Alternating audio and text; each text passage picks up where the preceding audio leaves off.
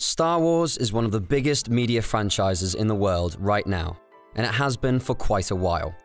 We're slowly but surely closing in on 50 years since the saga of this incredible universe began, and Star Wars has yet to really lose momentum.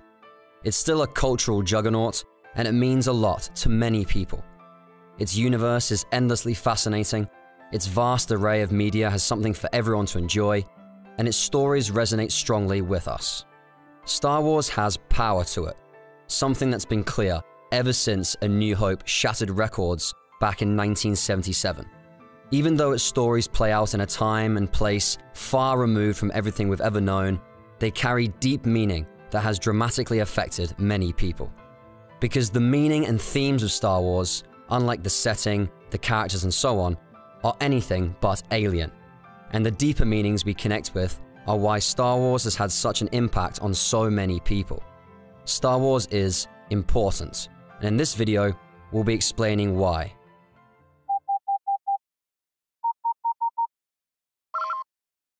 Attention, Sergeant on deck! We're going to start with the prologue from the Revenge of the Sith novelization, which gets part of our point across better than we could. This story happened a long time ago in a galaxy far, far away. It is already over. Nothing can be done to change it. It is a story of love and loss, brotherhood and betrayal, courage and sacrifice, and the death of dreams. It is a story of the blurred line between our best and our worst. It is the story of the end of an age. But there's a strange thing about stories. Though all this happened so long ago and so far away that words cannot describe the time or the distance, it is also happening right now, right here. It is happening as you read these words. This is how 25 millennia come to a close. Corruption and treachery have crushed 1,000 years of peace. This is not just the end of a republic. Night is falling on civilization itself. This is the twilight of the Jedi, and the end starts now. Star Wars is not about the people of a distant galaxy. It's not about Skywalkers or the Force or the rebellion against the Empire. It's about us, here and now, and the struggles we've faced for as long as we've been writing things down. It dresses everything up in the setting of an enthralling, fantastical, distant galaxy full of history and lore, but all of this is a smokescreen used to shroud very down-to-earth themes and topics. Not that we don't love or respect the smokescreen in its own right, just scroll through our video backlog if you doubt us on that one. But what infuses Star Wars with meaning, what makes all those fantastical elements all the more compelling, are its deeply human themes. Those themes resonate with us. They're relevant to our lives and to the conditions of our world. In contrast to sci-fi universes like Star Trek, which imagines what could or should be, Star Wars is firmly about what is, preserving all the little irrationalities that define our societies. But Star Wars isn't just contemporary. Its themes are timeless, and they've been part of us since the dawn of human civilization. Star Wars addresses the core problems and questions that we find ourselves coming back to time and time again. Star Wars in large part is a hero's journey story, as we'll discuss in depth later. It's also about deep philosophical concepts, the true nature of right and wrong, and the civilizational questions and struggles that arise time and time again, the constant cycle of republics, empires, and revolutions. As we'll discuss, it deals with many modern societal problems very directly, treating them as part of a pattern that has defined much of human history. And it deals with all these hard themes and questions from behind the curtain of science fiction, making them more fun and more comfortable to consider. Like many of the best speculative fiction stories, Star Wars strikes a balance between allowing you to detach from reality and giving you real-world themes to contemplate. It not only deals with some of humanity's core struggles, but it presents them in a fun and digestible way that makes them easier to understand. But today, we're going to be peeling back the smokescreen and taking a look at those themes head on. so as to discern what precisely makes Star Wars so important to us. In this video, we're exclusively going to be addressing the 6 original saga films. They'll be pulling quotes from their novelizations here and there as well. These themes and messages pervade most Star Wars media, however. They are, after all, the core of its universe. In particular, we're going to be discussing the themes of 3 aspects of the Star Wars saga: the Force, the travails of galactic civilization, and the tale of the Skywalkers. We're going to start with the framing each of the films begins with: the struggle between liberty and tyranny in the galaxy. The opening crawl of A New Hope introduces the Star Wars galaxy as a place embroiled in civil war, where a ruthless, tyrannical empire is being challenged by a small band of heroic rebels. This conflict, the Galactic Civil War, is the main overarching plot of the original trilogy. The main plot of the prequel trilogy, on the other hand, is about the decay of an ancient republic and the destruction of democracy, bringing the Empire into being. The societal story that Star Wars tells comes in 3 parts: the fall of democracy, the rise of empire, and the start of revolution.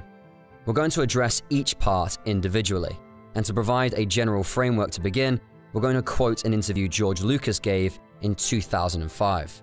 In the interest of not getting whacked by YouTube, we're going to avoid including outright clips from this and the other Lucas interviews we're going to be citing, but links to each of them will be included in the description. I wanted to figure out how democracies give themselves over to tyrants. There's an interesting thing about democracy, which is that if you don't treat it well, if you don't do your job, especially if you're a representative in the Senate or the Parliament or whatever, then the whole thing can go awry. Because if you're always bickering and not agreeing on things and doing the people's work, who elected you, a tyrant will come in, take over, and do it for you, because the people want to get the job done. The introduction to the 1976 novelization of A New Hope, ghost-written by Alan Dean Foster based on George Lucas's instructions, puts it another way. Once, under the wise rule of the Senate and the protection of the Jedi Knights, the Republic thrived and grew. But, as often happens when wealth and power pass beyond the admirable and attain the awesome, there appear those evil ones with greed to match. So it was with the Republic at its height. Like the greatest of trees able to withstand any external attack, the Republic rotted from within, though the danger was not visible from outside. That leads us to the chronological beginning of Star Wars' story, the prequel trilogy. Even before the first of the films hit theaters, Star Wars' story always began with the Galactic Republic. The passage we just quoted was from the beginning of the very first piece of Star Wars media, the novelization of A New Hope, which started with a brief recounting of how the Republic had become the Empire. You would be surprised by just how closely the prequels adhered to the summary Lucas provided here. The prologue goes on to discuss how Senator Palpatine made himself Emperor with the help of corrupt politicians and powerful corporate interests, and it even mentions that the Jedi Knights were wiped out through treachery and deception. Nonetheless, there were changes made to the Republic's history between 1976 and the writing of the prequel trilogy, one of which you might already be laughing at. Anyone who's seen any prequel-era material should immediately know what's wrong with the phrase, "wise rule of the Senate." The Senate, much like the Republic itself, is being romanticized here, and wildly so. If the Senate was ever wise or even functional, we've yet to see it in any Star Wars story, never mind the films. But relative to the Empire and the political situation that develops over the source of the saga, the time of the Old Republic was indeed a better one. It was never ideal, far from it. We've certainly discussed the evils of the Republic in depth many times before, but the Republic had one element that, Star Wars contends, is vital to any healthy society: democracy. The idea of democracy is pervasive in Star Wars. One trilogy is about how it falls, and the other is about trying to restore it. Democracy is held up as an essential condition of a just society, the only legitimate way for any government to work, and the Republic theoretically represents a galactic-scale democratic government. But democracy itself is actually pretty scarce in the films. There are characters like Padme Amidala who champion democracy and embody its values, but even in The Phantom Menace, the The Republic is well on its way to ceasing to be a democracy, and democracy is defined in Star Wars primarily by its absence and the problems caused by that absence. Now, defining what makes a real democracy is somewhat tricky, and Star Wars allows for a multitude of definitions, but it also disregards some of the more common ones. Many people would tell you that a system is democratic if it's electoral, but in Star Wars, the Empire still has an elected Senate until A New Hope, and it's still made clear to have never been a democracy. In a broad sense, Star Wars characterizes democracy in a very practical manner. Democracy in Star Wars is when the interests of the government are representative of the interests of the people, not those of powerful individuals or groups. That alone is a pretty profound message, especially in how it conflicts with the state of systems we often take for granted as being democratic. But The Phantom Menace shows us that this is something that has mostly ceased to exist in the Republic. As that novel passage said, when wealth and power pass beyond the admirable and attain the awesome, there appear those evil ones with greed to match. And in The Phantom Menace, those evil ones are represented by the Trade Federation, who are motivated nigh exclusively by greed. Everything the Trade Federation does in The Phantom Menace is meant to show just how far the Republic has already fallen from its ideals. They have a private army, they go to war with innocent planets to protest government policy they don't like, and they even have representation in the Senate. That last point is a not-so-subtle way of showing the intended subtext here. The Republic has come to represent the interests of the Trade Federation as much as, if not more than, the people. Attack of the Clones shows us that the Trade Federation isn't the only corporation with such power either. These factions have so much control that the Republic doesn't even respond to their abuses. The Trade Federation starts a local war within Republic space, and the Senate is too busy debating whether the war in their territory is even real to do anything about it. But it's not just the corporations that are responsible for the Republic's decay. Apart from Palpatine himself, the films don't give us any specific shifty politician characters, except for Lot Dodd, but he's literally senator for the Trade Federation. But they make clear that most of the Senate is corrupt, and that this corruption is the source of endless gridlock in both the Senate and the courts. Those who don't represent corporate interests outright either do so covertly or primarily represent their own personal interests. The actual people of the galaxy had no real representation in the Senate, apart from the likes of Padme Amidala. The rest played out as Lucas summarized in the earlier quote. The lack of genuine representation left the door open to a power-hungry dictator who exploited the disaffection of the people to dismantle what democracy the Republic had left, indulging its worst aspects. That power-hungry dictator, of course, was Palpatine in the films, but Palpatine himself was an allegory, an archetype that has appeared far too often in history. Lucas based Palpatine rather explicitly on Richard Nixon, for reasons we'll get to shortly. But he has also said that Palpatine draws on the history of figures like Julius Caesar, Napoleon Bonaparte, and all tyrants who exploit broken systems to amass enormous power at the expense of the people. To do so, Palpatine, like a great many leaders before him, manufactured a war to skew public opinion. While we're not aware of any real-world conflicts that were as carefully manufactured and 4D chessed as the Clone Wars, we can think of plenty of wars that were started by power-hungry leaders for their own benefit, and we're sure you can too.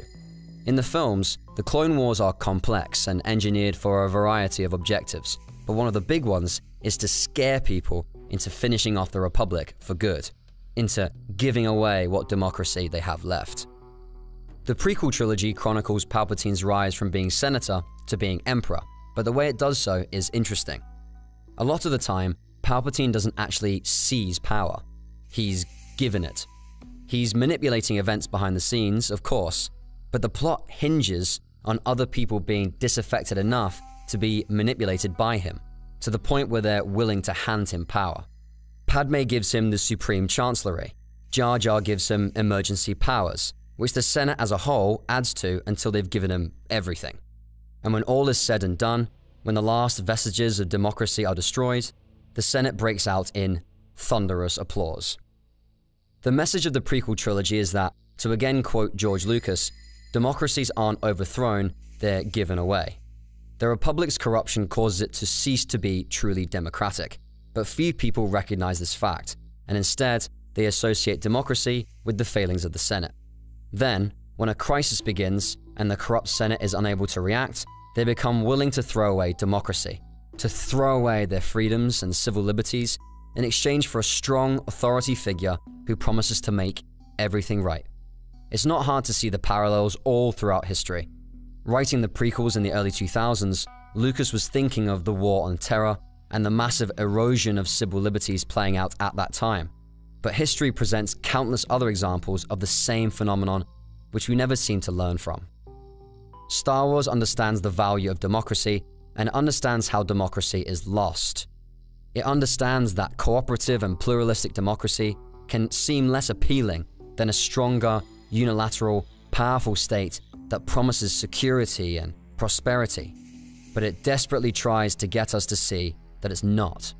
It tries to teach us not to let old mistakes be repeated, but it also understands that we invariably will, and that we will do so without really understanding that we're doing it. The prequel trilogy shows us how this process works. The original trilogy shows us what it inevitably leads to. It's all too easy to place the blame for dictatorships on the shoulders of individual tyrants, but the truth that Star Wars forces us to confront is that tyranny is a group effort. Palpatine was more of a symptom than the problem itself. The Republic was already corrupt, and had already destroyed what democracy it had.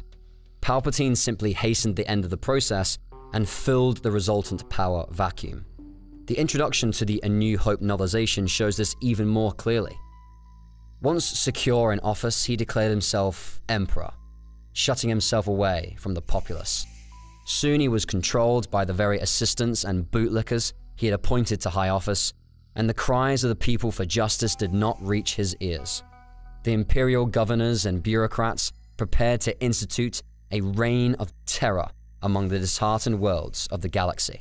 Many used the imperial forces and the name of the increasingly isolated emperor to further their own personal ambitions. In case you are wondering, this was why the emperor never appeared and was barely mentioned in A New Hope. When the film was being made, the understanding was that the real rulers of the empire were the men in that conference room on the Death Star, the warlords and industrialists who profited from the empire's violence. This obviously changed once the emperor became the Dark Lord of the Sith for The Empire Strikes Back, but there are traces of this understanding of tyranny all through the saga. Star Wars does away with facile concepts of tyranny being the work of evil individuals, and understands that any form of tyranny is supported and often even controlled by all manner of powerful interests. In some recent sources like Andor, we see this dynamic more explicitly. In those sources, the evil of the Empire is shown to not mainly be because of the Emperor or the Senate, but because of the tyrannical apparatus as a whole, which enables the already powerful to wield state power against those they see as beneath them. Tyranny serves and is served in turn by the groups that democracy is meant to keep in check. In the 19-year gap between the original and prequel trilogies, the Empire transforms the galaxy. The Senate continues to exist up until A New Hope, but by this point, it has long since ceased to be a democratic institution in fact, if not in name, not only due to the dictatorial authority of the Emperor, but also the incredible power wielded by the Imperial military and the governors it has installed in every sector of the galaxy. Slight vestiges of democracy are preserved, perhaps in a half-hearted attempt to convince the people that the Empire represents them, but the Empire is firmly an oligarchy nonetheless, and a brutal, repressive one. The tyranny of the Empire, like the democracy of the Republic, isn't actually shown much on screen. Instead, it's characterized by the trends established in the prequels and a few scenes on Tatooine and Bespin. The prequels focus on the erosion of liberty in the name of security as the foundation of the Empire, and the original trilogy shows how this sort of security really just amounts to pushing innocent people around. On Tatooine, the Empire has spies all over Mos Eisley, and stormtrooper patrols are allowed to murder civilians with impunity. On Bespin, the Empire implements martial law and allows bounty hunters free reign on Cloud City. The security that tyranny promises is shown to be selective. It's security for the power of the Empire, and everyone else be damned. The same is true of all the other promises of the Empire. the prosperity, the strength, and the power. Palpatine promised all those things to the people of the galaxy. In the Revenge of the Sith novelization, his slogan for the Empire is safety, security, justice, and peace. But the original trilogy shows us that the Empire only really cares about providing all that to the people with power, and that it does so by taking those things away from everyone else. The ordinary people on Tatooine are less safe when stormtroopers can kill them with impunity. The ordinary people on Cloud City are less secure when they're under martial law. There is no justice in the Empire, and in this period of civil war, there sure as hell isn't peace either. Star Wars makes abundantly clear that every last promise of Empire is a lie. In sharp contrast to the Senate-heavy prequel trilogy, the original trilogy shows very little of the Imperial government. Apart from the Emperor himself, there's a mention of the Imperial Senate in A New Hope, if only to establish that it's been dissolved, and there's a handful of Imperial officials who get a few seconds of background screen time in Return of the Jedi, but that's about it. Most of the time, all you see of the Empire is its military, because that's all the Empire really is. Far from being a strong, secure state, it's just a massive military, with the requisite support structures and a few token vestiges of civilian government, and the Imperial military serves no one but itself. This, Star Wars tells us, is the true face of tyranny, the militarization of everything, all for the benefit of a dictator and his buddies. Again, this isn't all that new of a concept. George Lucas has said many times that the Empire is meant to represent the essence of all historical empires, with the Roman Empire, Nazi Germany, and the British Empire all being noteworthy influences. What's less obvious is that Star Wars is also equating empires as a concept with tyranny. Sure, the Empire does stuff that all but the edgiest of edgelords would consider tyrannical, but what makes the Empire fundamentally tyrannical is the simple fact that it is an empire. Think back to the declaration of a new order from Revenge of the Sith and Padme's famous line about the death of liberty. She wasn't talking specifically about Palpatine declaring himself emperor. He never actually does so on screen in the film version. She's talking about the declaration that the Republic will be reformed into the Galactic Empire. And even before knowing that this means dictatorship, before knowing exactly the shape that empire will take, Padme already knows that tyranny has taken hold of the galaxy. In the gap between the two trilogies, the Empire wages endless wars, both against external powers and against internal dissent. Opposition to the Empire from within is brutally crushed, and the Empire is constantly expanding, devouring more and more systems to exploit. Star Wars makes clear that this is the essence of a tyrannical state, this sort of repression and expansionism. Perhaps more interestingly, Star Wars asserts that an empire is the polar opposite of a democracy, crushing all opposing voices and forcing the will of a central state on unwilling vassals is, after all, antithetical to rule by and for the people. Most boldly of all, Star Wars establishes in no uncertain terms that there's only one solution to empires, only one way for the people to be rid of tyranny: revolution. Just as the plot of the prequel trilogy was about the fall of democracy, the plot of the original trilogy was about its restoration, through violent revolution against the Empire. Granted, the rebellion as shown in the films is rather tame, all things considered. Their grittier side is left to stories like Andor. But even the sanitized revolution shown in the original trilogy is a bold statement. The heroes are still killing soldiers and blowing up ships and space stations, waging a full-on war against the government. They're framed in the narrative as classic speculative fiction underdogs, but the alliance to restore the Republic is nonetheless an insurgent force. In an interview with George Lucas for a series about the history of science fiction, fellow sci-fi director James Cameron characterized the heroes of the original trilogy in the following way. The good guys are the rebels. They're using asymmetric warfare against a highly organized empire. I think we'd call those guys terrorists today. To which George Lucas simply responded, "When I did it, they were Viet Cong." Star Wars doesn't just take cues from history, it was commentary on the modern day too. And the original trilogy wasn't about World War II, though it certainly takes a lot of stylistic cues from it. It was about the Vietnam War. A New Hope actually evolved from the same concept as the Vietnam War movie, Apocalypse Now, which George Lucas was originally supposed to direct. Star Wars ended up being a much different project that took a dramatically different turn, but when Lucas started work on the script for it in 1973, while the war was ongoing, Vietnam was at the top of his mind, and its influence is pervasive all throughout the original trilogy. It would be a stretch to say that the alliance to restore the Republic is a complete analog for the Viet Cong, though the Empire and the Republic is meant to be a complete analog for, or really a warning to, the late Cold War United States, particularly under Richard Nixon's so-called imperial presidency. For the most part, the rebels are just another set of space Americans, taking after the American Revolution against the British Empire more than the Vietnam War. But influences from Vietnam shine through all the same. After all, the Empire's ultimate defeat comes on a forest planet where the highly advanced imperial military is crushed by indigenous people's courage, superior knowledge of the land, and basic traps. Just as George Lucas considers all empires to be recurrences of the same general concept, he sees common trends in all rebellions, and the Rebel Alliance is again a representation of all of them.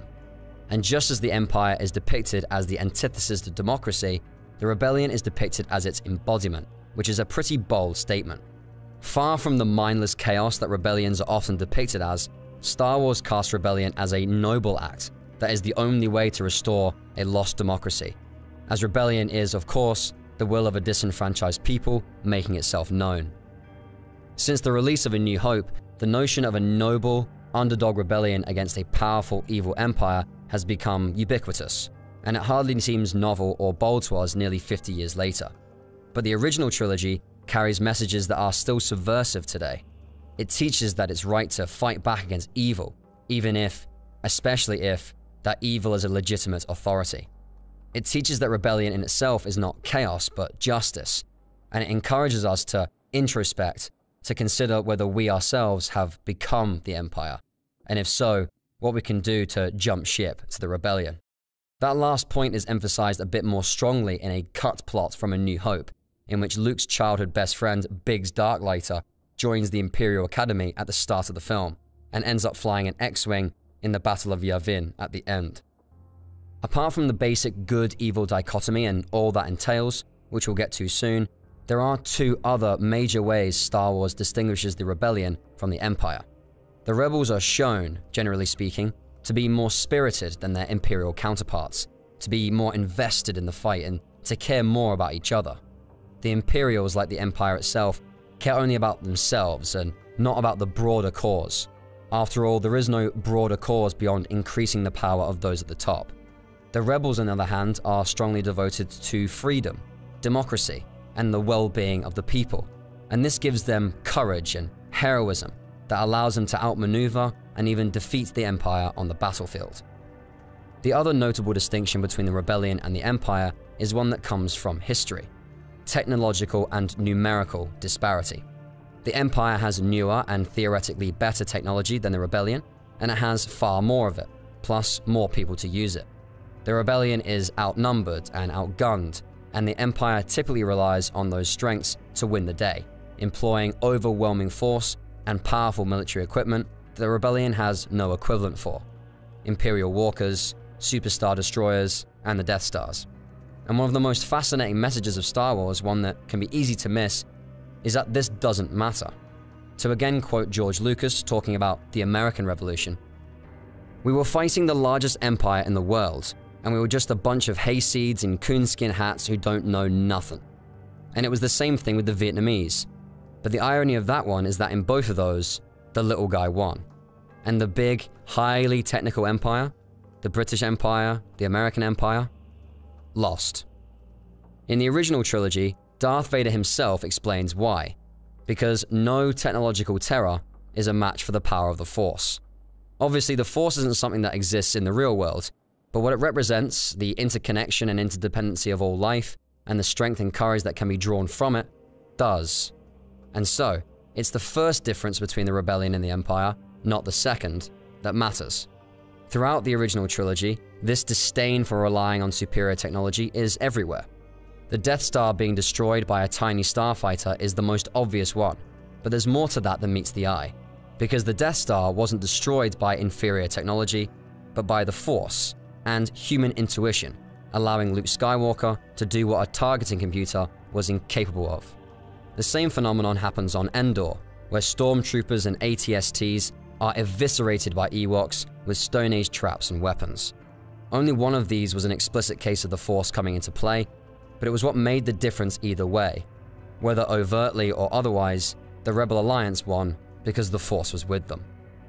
And with that, we leave the broader societal issues of Star Wars behind. It's now time to discuss another major aspect of the Star Wars saga: the Force. The Force has a dual role in Star Wars. On the one hand, it's the universe's magic system, the explanation for all the cool things our heroes do, and a way to separate the characters who can perform such incredible feats from the ordinary people. But the Force is also a philosophical concept, and the philosophy behind it is one of the most important lessons Star Wars has to teach. In the philosophical sense, as we said in the last section, the Force is representative of the interconnection of life in general and humanity in particular. The very concept of the Force is a lesson in itself. So we're going to start there by discussing the nature of the Force. We've done that a billion times before on this channel, but we promise that this isn't going to be a rehash, so don't click away just yet. The Force is present all throughout the Star Wars saga, but the best explanation of what the Force itself is, in our opinion, comes from Yoda in The Empire Strikes Back. For my ally is the Force, and a powerful ally it is. Life creates it, makes it grow. Its energy surrounds us and binds us. The Force is life, an integral aspect of the universe that is created and strengthened by the creation and strengthening of life. Life itself has power, not just by action, but simply by existing. That power is everywhere. It surrounds us, as Yoda says. And while the Force is created by and intimately tied to life, it is not exclusive to it. Life of any sort, no matter how small, leaves its mark wherever it touches, and so the Force is ubiquitous, present even in the hearts of stars and the vacuum of space. Non-living inanimate objects, places, and planets can be strong in the Force through the power of life, and even those that aren't are touched by the Force, shaped by the power of life. And to an extent, this is true in the real world as well. Life has transformed the Earth and been transformed by it in turn. Atmospheric oxygen, the air we breathe, is actually unstable without the presence of life. The very atmosphere, one of the most important parts of our planet, which itself was originally the creation of photosynthetic microbes, is constantly shaped and refreshed by life, much as the Force is.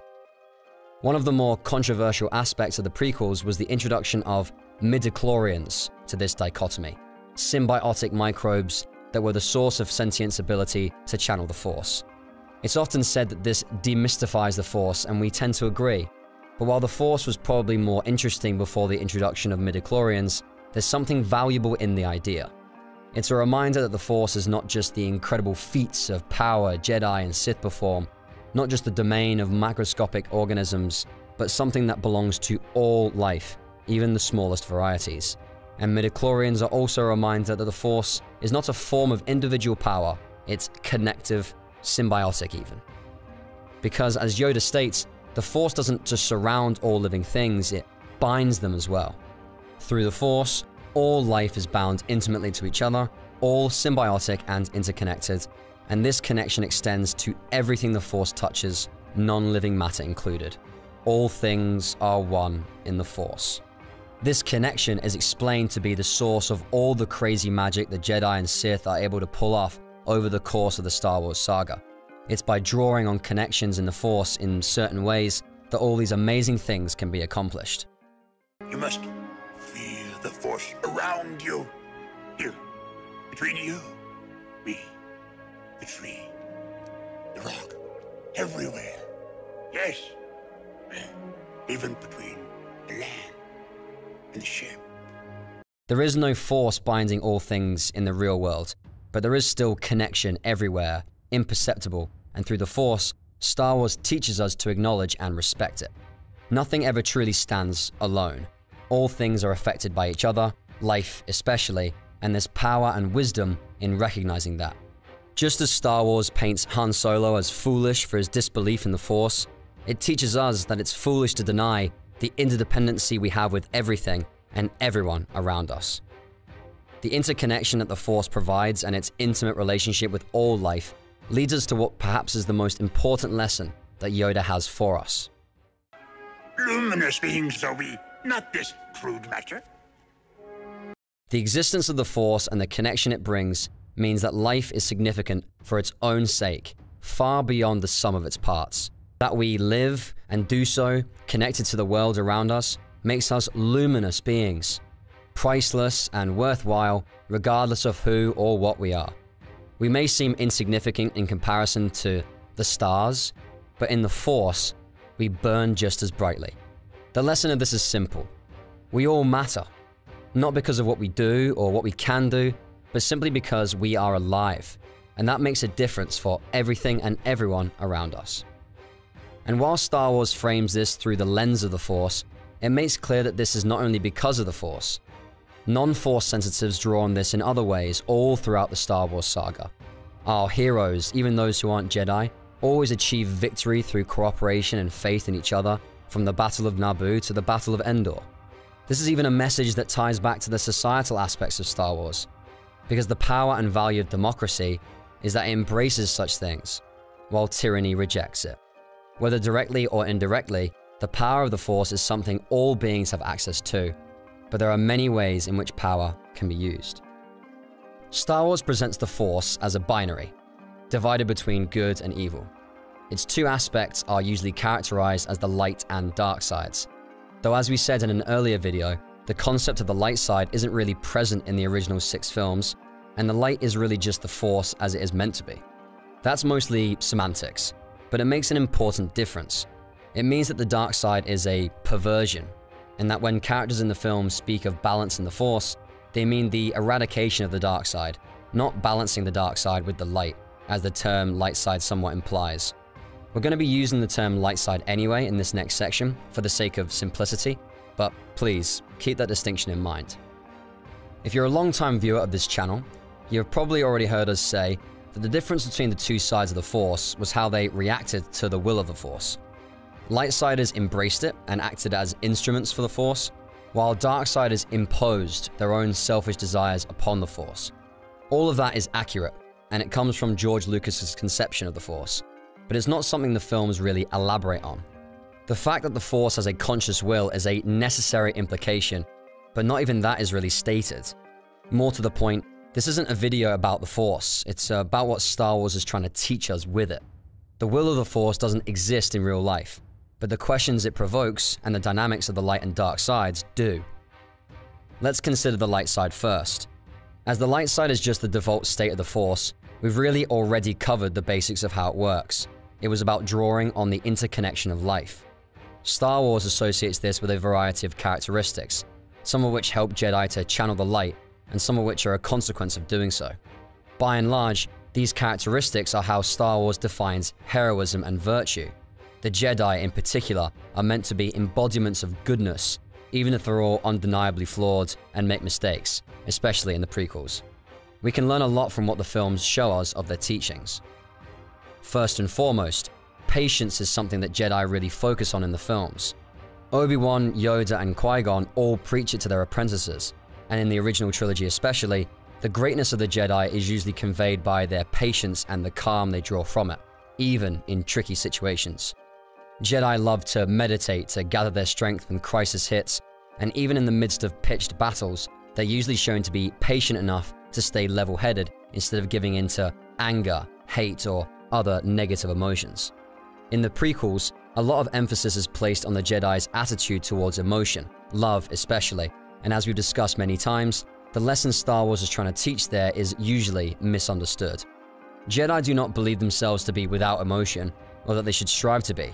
Rather, they simply try to avoid strong passions, and they especially try to avoid letting their emotions get the better of them.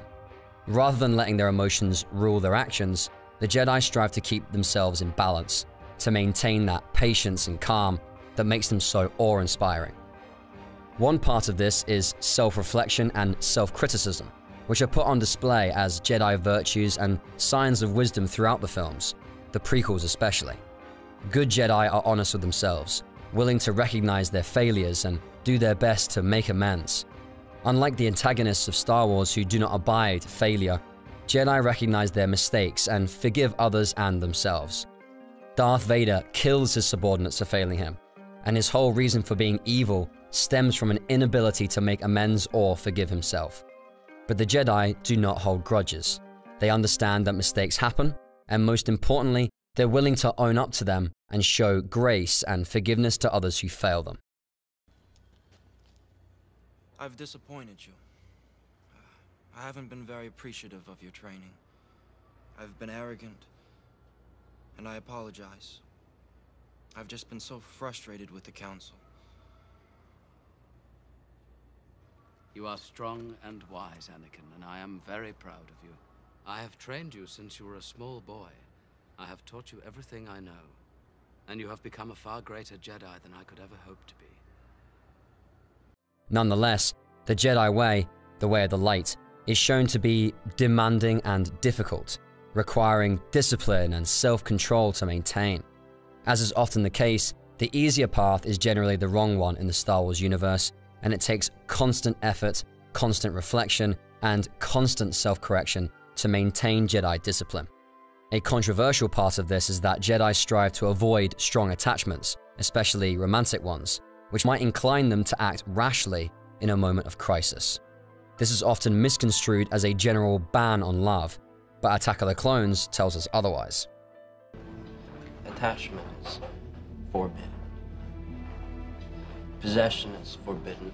Compassion, which I would define as unconditional love, is central to a Jedi's life. So you might say that we are encouraged to love. The distinction here is between what the Jedi perceive as selfish and selfless forms of love. The Jedi see attachment as leading to possession, which is inherently selfish. We shouldn't need to tell you that a possessive relationship or any form of relationship that leads to seeing another person as yours is toxic. The Jedi don't believe that all romantic love inherently ends up this way, but they see it as too much of a risk for beings that have the weight of the galaxy on their shoulders. The story of Anakin Skywalker's relationship with Padme and where it leads Anakin pretty much embodies what the Jedi are wary of here.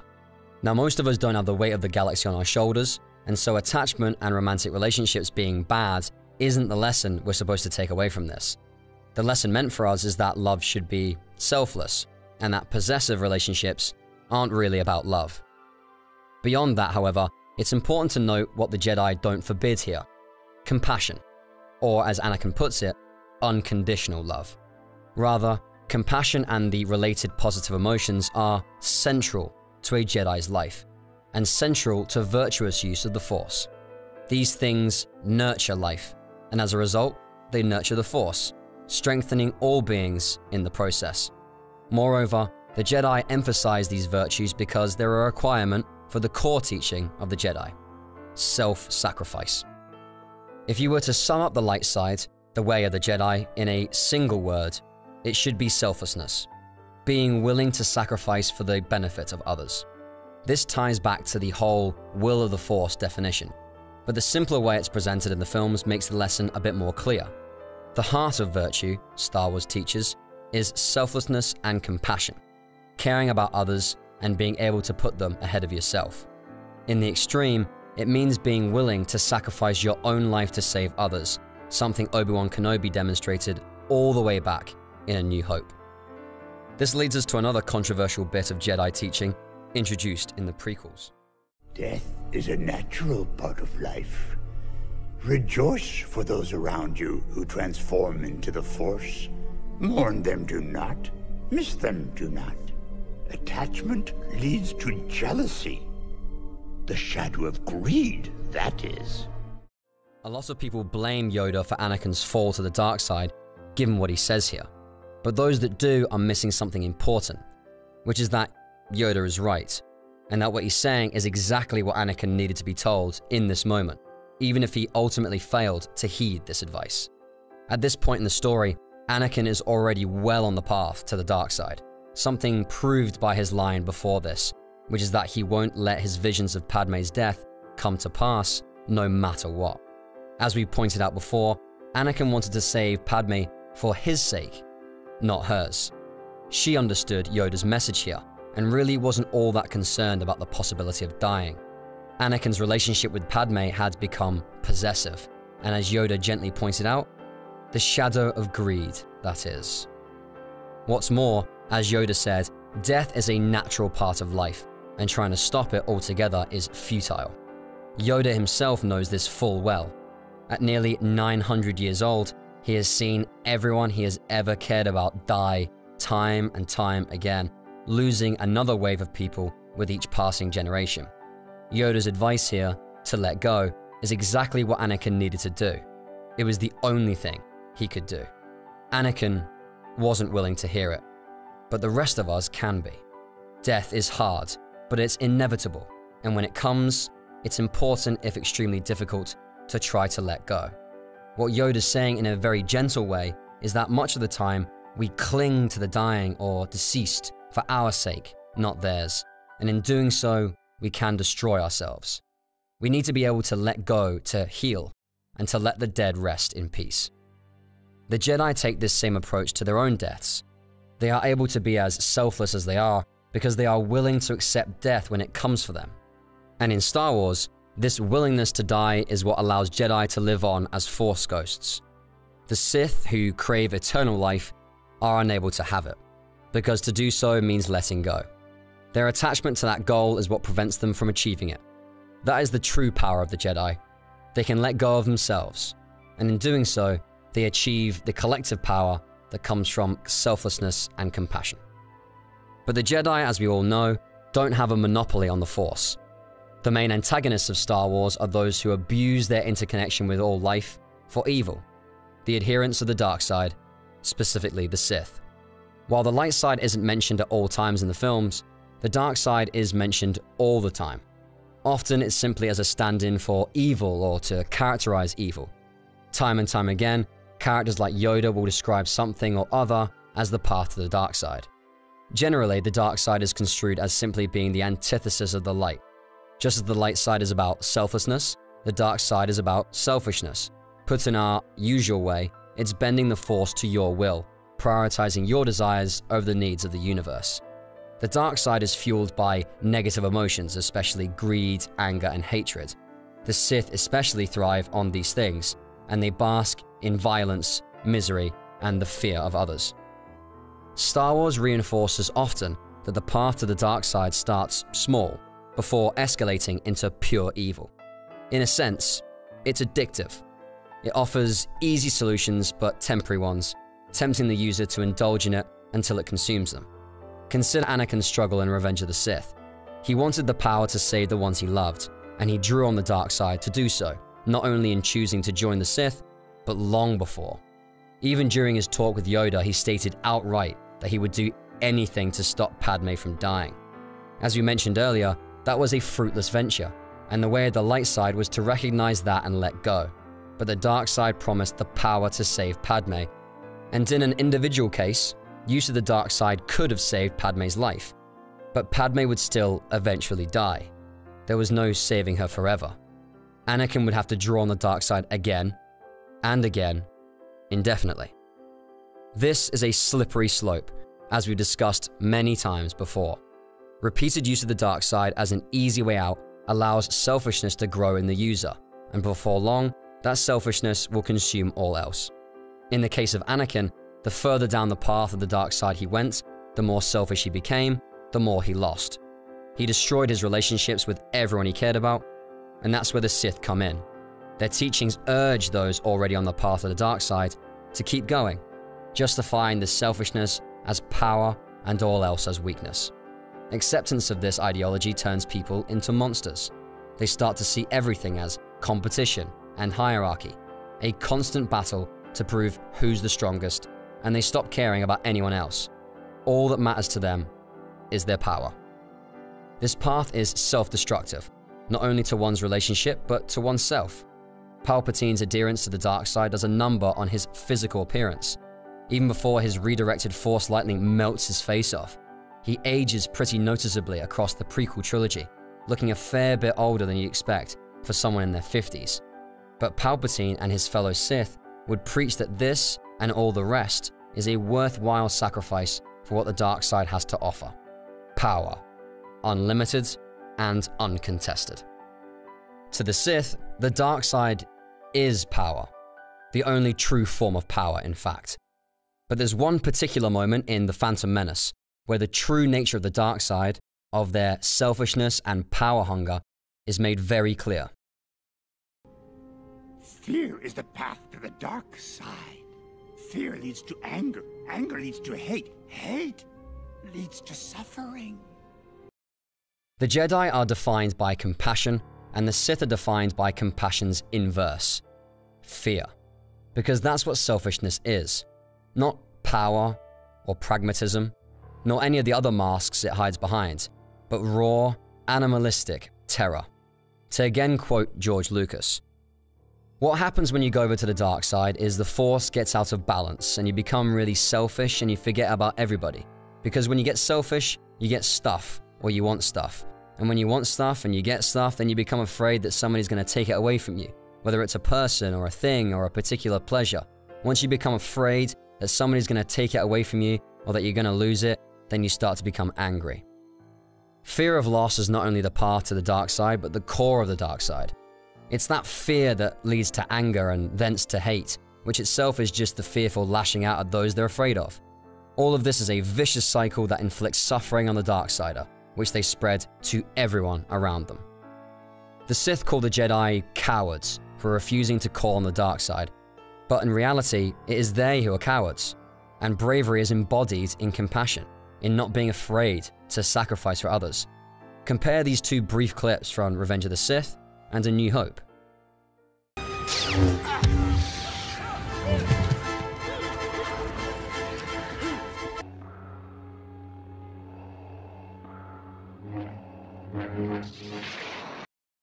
When faced with death, Darth Sidious, the self-proclaimed all-powerful Dark Lord of the Sith, panics and scampers into a corner, cowering from Mace Windu, while Obi-Wan Kenobi faces death with a smile on his face, willingly sacrificing himself to Darth Vader. Which of these men is the coward, we ask? We think the answer is pretty clear. All this is one of Star Wars' most valuable lessons. It teaches us to see through selfishness to the fear that lies within, and it teaches us to reject the lies of the dark side and be brave enough to act with compassion. It acknowledges that doing so is hard, that giving in to fear and greed are much easier than self-sacrifice. But it teaches us that it's not only the right thing to do, but the better thing to do, both for your own sake and that of everyone else. Moreover, Star Wars teaches that there's a power in the bravery of compassion and connection that the selfish can never achieve. For all the Sith tout their power, they lose in the end, and it's compassion that defeats them. The dark is powerful, but even a little bit of the light is enough to drive it away. The power of unity and collaboration far exceeds that of even the most powerful individual, and it is by embracing that the Jedi can defeat the Sith. To quote one of our favorite parts of the Revenge of the Sith novelization, Obi-Wan doesn't even need to reach into the Force. He has already let the Force reach into him. The Force flows over him and around him as though he has stepped into a crystal pure waterfall lost in the green coils of a forgotten rainforest. When he opens himself to that sparkling stream, it flows into him and through him and out again without the slightest interference from his conscious will. The part of him that calls itself Obi-Wan Kenobi is no more than a ripple, an eddy in the pool into which he endlessly pours. There are other parts of him here as well. There is nothing here that is not a part of him, from the scuff mark on R2-D2's dome to the tattered hem of Palpatine's robe, from the spidering crack in one transparent steel panel of the curving view wall above to the great starships that still battle beyond it. Because this is all part of the Force. He is both of the lightsabers that the other droid bodyguard marches forward to offer to General Grievous, and he is the General himself. He is the General's duranium ribs, he is the beating of Grievous's alien heart, and is the silent pulse of oxygen pumped through his alien veins. He is the weight of 4 lightsabers at the General's belt, and is the greedy anticipation the captured weapons sparked behind the General's eyes. He is even the plan for his own execution simmering within the General's brain. He is all these things, but most important, he is still Obi-Wan Kenobi. This is why he can simply stand why he can simply wait. He has no need to attack or to defend. There will be battle here, but he is perfectly at ease, perfectly content to let the battle start when it will start, and let it end when it will end, just as he will let himself live or let himself die. This is how a great Jedi makes war. The general characteristics of the light and dark side aren't terribly unique as far as good and evil are concerned. What Star Wars brings to the table is an understanding of where these things come from, and the power of making the right choice. All of the themes and messages we've discussed so far make Star Wars important, but there's one other aspect of the saga that elevates it from just being a meaningful story to being one of the most impactful stories of the past 50 years. That last aspect is the story of the saga's protagonists, Anakin and Luke Skywalker. While Star Wars is a morality tale and the story of a civilization, it's also about a family, and the journeys of its protagonists not only convey valuable lessons, but they also make a dramatic shift away from one of storytelling's most ancient patterns. We said much earlier in the video that Star Wars, in part, is a hero's journey story. For those who don't know, the hero's journey, originally known as the hero's adventure, is a story archetype that has recurred in myths from numerous cultures over the millennia, and it was most famously articulated in the 1949 book The Hero with 1,000 Faces, written by Joseph Campbell. The story of the hero's journey is retold in Star Wars as well, and not by accident, as George Lucas read this book and has cited it as a major inspiration behind the story of Luke Skywalker. In fact, when the hero's journey is mentioned nowadays, Star Wars is often the go-to example of it, even in university courses, and modern reprints of the book even have Luke Skywalker on the cover. The brief gist of the hero's journey is pretty simple. An ordinary person in the ordinary world receives a call to adventure, which promises to lead them into the world of the unknown. They initially refuse the call, but are eventually forced to accept it, generally by a force equivalent to destiny, at which point a hidden mentor with ties to the supernatural becomes known. This mentor guides the hero into the world of the unknown, typically providing them with some artifact with mystical significance. The hero crosses the threshold of the unknown, and they end up in what Campbell calls the belly of the whale, an overwhelming place or experience that severs them from the ordinary world and commits them onto the path of the hero. The hero then experiences trials that steadily shape them into who they need to be to fulfill their destiny. They encounter another supernatural figure that helps them on their quest, generally but not necessarily a goddess, but the hero then encounters temptation, which leads them into a premature encounter with a powerful adversary, traditionally a father figure. This last stage, often known as the Abyss, as it often ends in temporary defeat and is usually the hero's lowest point, is followed by or comes in tandem with some major revelation. This revelation leads to a transformation that results in the completion of the hero's quest, following which their return to the ordinary world begins. They may initially be reluctant to return, but they are often forced to, often by supernatural forces, and sometimes they must be rescued by someone from the ordinary world. Following this, they cross a return threshold, are established as a master of both the known and unknown worlds, and generally get some form of happy ending, typically involving either eternal life or something of that nature. Apart from some of the final steps, Luke Skywalker follows this framework almost exactly throughout the original trilogy. R2 and 3PO introduce him to the wider world of the Rebellion, and Obi-Wan tries to guide him towards his destiny as a Jedi. While Luke initially refuses due to obligations at home, he accepts after his home is destroyed. Obi-Wan acts as his mentor, inducts him into the world of the Force, and gives him his father's lightsaber. He and Luke then leave Tatooine behind and end up on the Death Star, the belly of the whale, where Luke leaves his old life behind and becomes entwined with the Rebellion. Throughout A New Hope and The Empire Strikes Back, Luke experiences trials that eventually lead him to Yoda, who's the goddess figure in this version of the narrative. While training under Yoda, Luke has a vision of his friends suffering on Bespin, the temptation that drives him into the Abyss, his confrontation with Darth Vader, in which Luke learns that Vader is his father. This revelation initially crushes Luke, but in Return of the Jedi, it gives him the incentive he needs to become a Jedi and redeem his father. he succeeds in becoming a Jedi and guiding the rebellion to victory. Most of the return stage of the story is skipped, but Luke does end up as a master of two worlds, so there's that. It can be argued that the sequel trilogy actually fulfills the return conditions of the hero's journey, but that's another video entirely. Now, why does Star Wars' adherence to this framework matter? Well, George Lucas built his philosophy-heavy, magic-infused Vietnam War allegory around the hero's journey for a reason. As he himself put it, his aim was to make a sort of modern mythology. Apart from the hero's journey framework, he incorporated a ton of other traditional myth elements in Star Wars. Princesses, space wizards, and above all, the overwhelming notion of destiny. But Lucas didn't just recycle old myths to give Star Wars weight, he made two very important changes to the usual formula. The more dramatic is the addition of the story of Anakin Skywalker. We've said in the past that while Luke Skywalker is the embodiment of the traditional hero, Anakin Skywalker is anything but. Anakin, after all, doesn't stay a hero.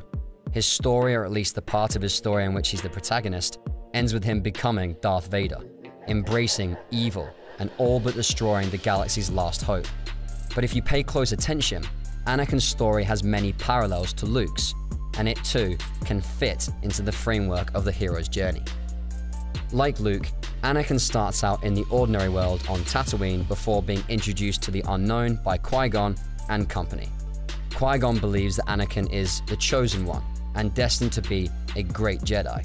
And though Anakin at first struggles to accept the call, both because of life circumstances and the pain of having to leave his mother, he ends up leaving his ordinary life behind.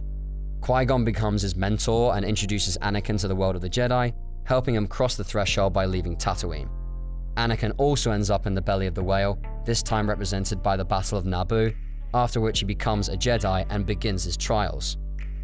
But while Luke's trials, which include destroying the Death Star at Yavin and fighting in the Battle of Hoth, guide him towards being a Jedi, Anakin's trials guide him towards the dark side. In Attack of the Clones, he gives in to his feelings for Padme and gives in to his anger towards the Sand People, while in Revenge of the Sith, he murders Count Dooku in cold blood. Correspondingly, Anakin's goddess figure is also twisted. Palpatine fills this role when he tells Anakin the tragedy of Darth Plagueis the Wise. Anakin's moment of temptation is less a distraction from this path and more something that spurs him forwards. This scene is titled Padme's Ruminations on the Revenge of the Sith DVD, and in our opinion, it's one of the most powerful scenes in the saga. For fear of losing Padme, Anakin dives headfirst into the abyss, arriving at Palpatine's office just before Mace Windu kills him. He confronts Sidious for who he is, and he chooses to join him. His moment of revelation comes after he kills Mace Windu, and is anointed Darth Vader, when he realizes how far he's fallen. From there, he destroys the Jedi, he ensures the establishment of the Empire, and as Darth Vader, he plunges the galaxy into darkness. Anakin's story is a dark mirror of Luke's. He not only subverts the classical notion of the hero, but betrays it completely, becoming the very thing he swore to destroy. In a sense, Anakin is a warning against the dangers of powerful heroes. Power can be used for both good and evil, and when seen as an end in itself, as Anakin eventually begins to, power can corrupt. The original Clone Wars microseries has a really chilling sequence, The Legend of the Ghost Hand, that encapsulates the moral of Anakin's story really well. Due to copyright, we can't include the clip here, but it's linked in the description.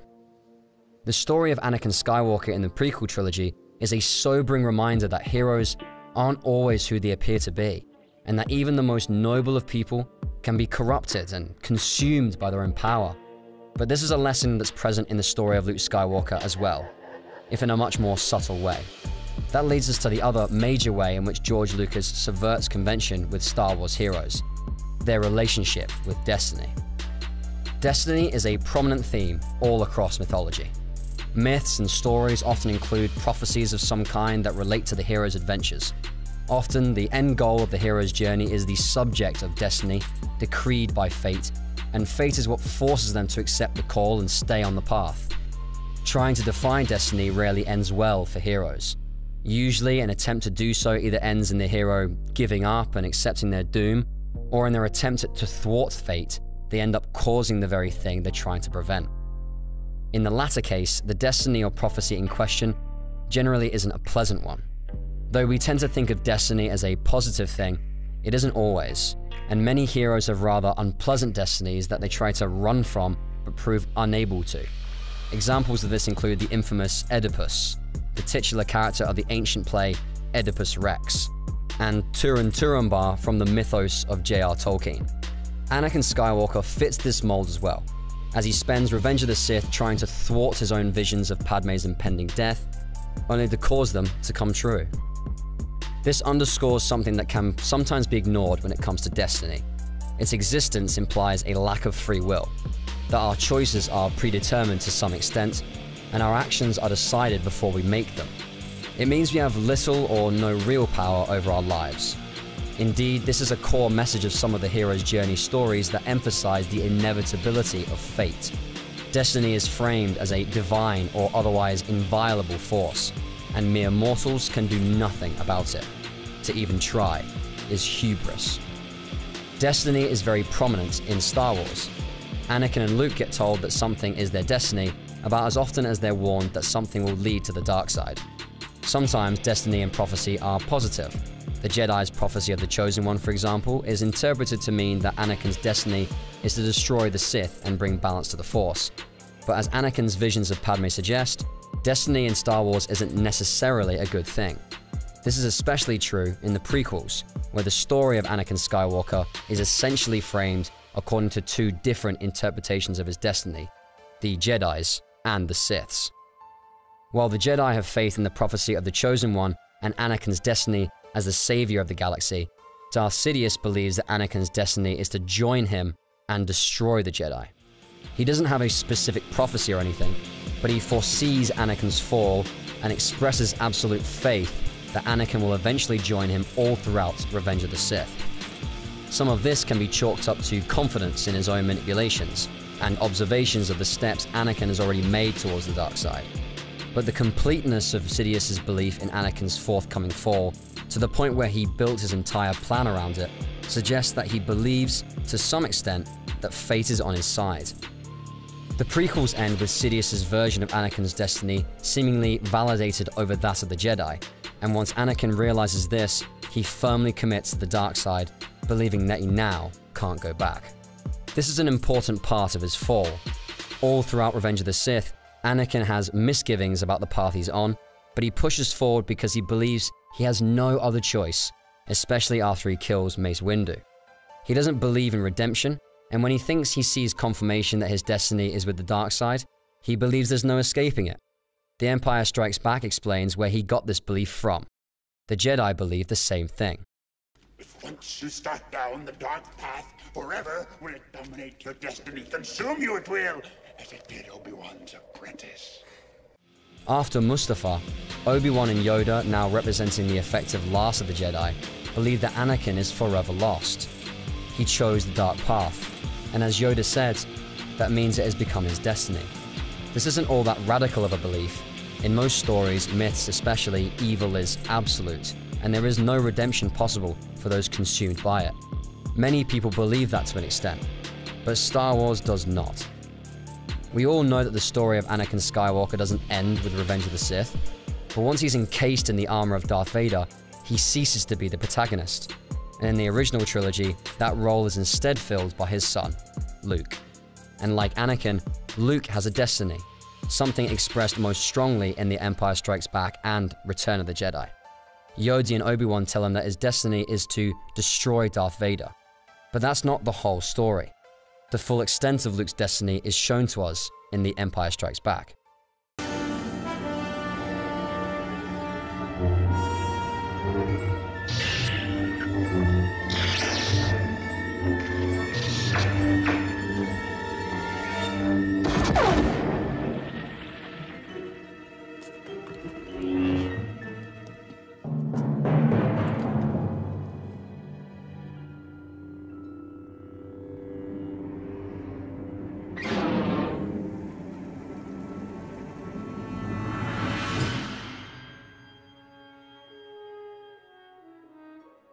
People sometimes take this scene as foreshadowing of the revelation at the end of the film that Darth Vader is Luke's father. But that's only half of what's being said here.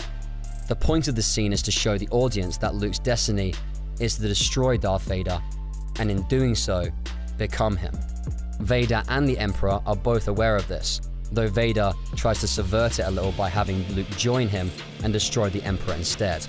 But regardless, this is why Vader's proclamation that the dark side is Luke's destiny rattles Luke so badly at the end of the film, because he knows from his vision in the cave that it's true.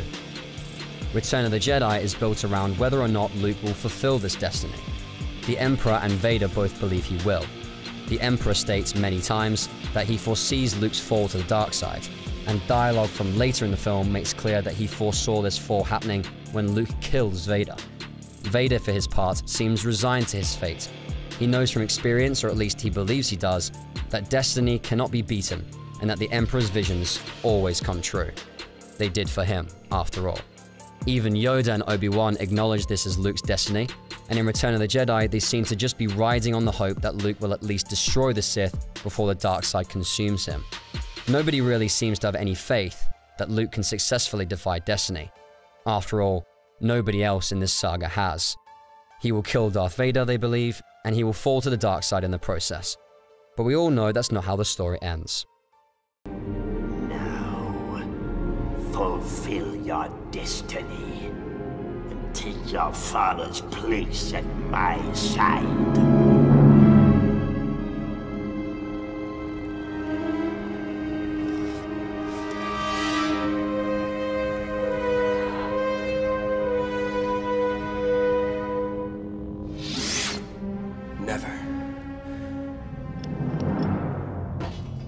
I'll never turn to the dark side. You failed, Your Highness. I am a Jedi, like my father before me. Luke Skywalker rejects his destiny. He chooses the opposite path, to be a Jedi like his father.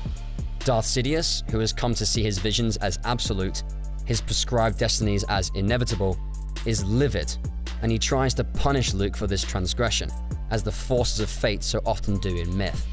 But in doing so, he fails to pay attention, as Anakin Skywalker follows the example of his son. In Return of the Jedi, Anakin, too, defies destiny, and while he couldn't save Padme from her fate, he could save Luke from his. Anakin Skywalker rejects his destiny as a Sith, and he too chooses the opposite path, to be a Jedi, like his son.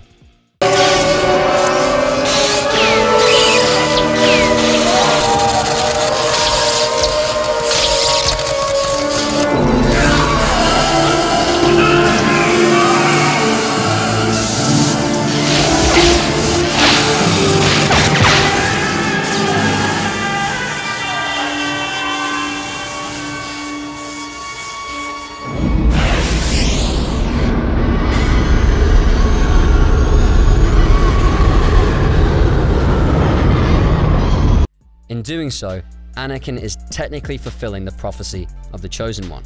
But that's not the point to take away here. Both he and Luke defied what it seemed destiny intended for them. And unlike most heroes who try to do so, they were also able to prevent those destinies from coming to pass. Neither of them was forced back into fate's intended path, and both men were able to live and die as the Jedi they wanted to be, not the Sith they were destined to become. This is Star Wars' most powerful message.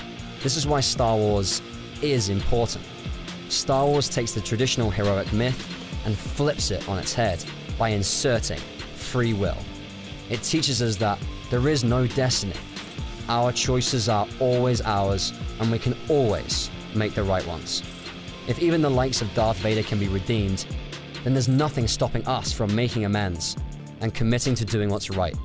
From a certain point of view, Star Wars' final message is that we, too, can choose to be Jedi. We said at the start of this video that Star Wars is important. Importance is variable and may be a topic for debate, but what's undeniable is that Star Wars has made a difference for a whole lot of people. We hope you enjoyed this look at its deeper meanings and what resonates with us, and we're eager to hear what you think. What makes Star Wars important to you? Feel free to share your thoughts in the comment section below.